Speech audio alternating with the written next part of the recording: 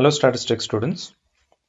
In this tutorial we will look at another very useful function in Google Sheets, which is SUMIF.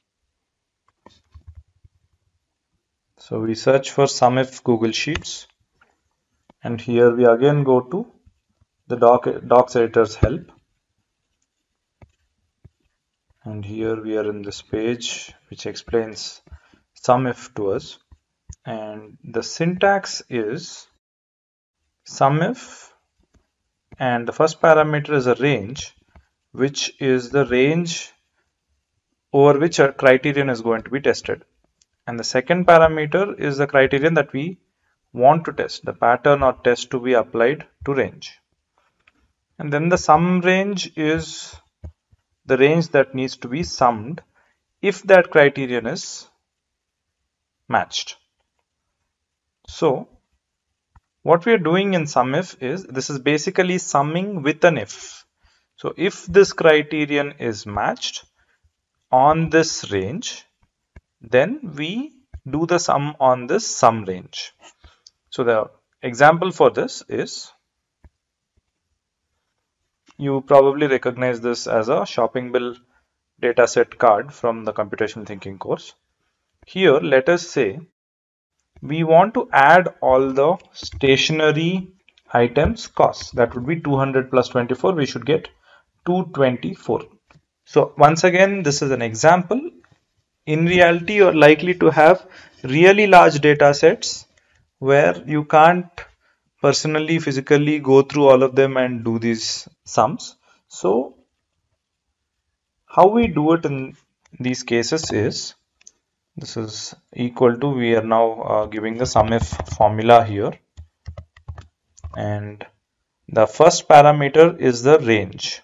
So the range is all categories. Since we are concerned about all the categories, we are looking for stationery items specifically, so we take the range to be all the categories, and these categories have to match a particular criterion, and here that criterion is, it should be stationery. So I am putting it in these double quotation marks because it's a string, and this string will be matched against the cells in that range.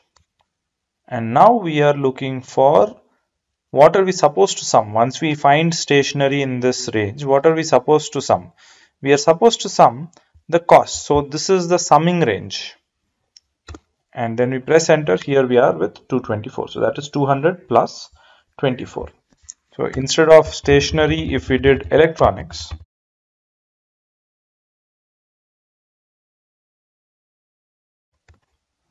we're getting 1000, so that is 210 plus 790. So this is how SUMIF works.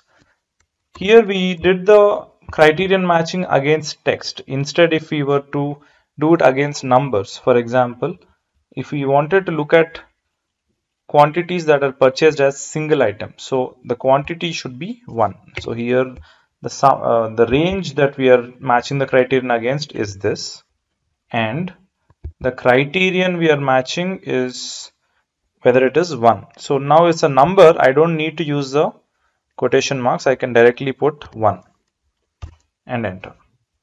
And so we have 210 plus 140 plus 790. 210 plus 790 is already 1000, we had seen. Additionally 140 gives us 1140. We could do other kinds of evaluations on numbers.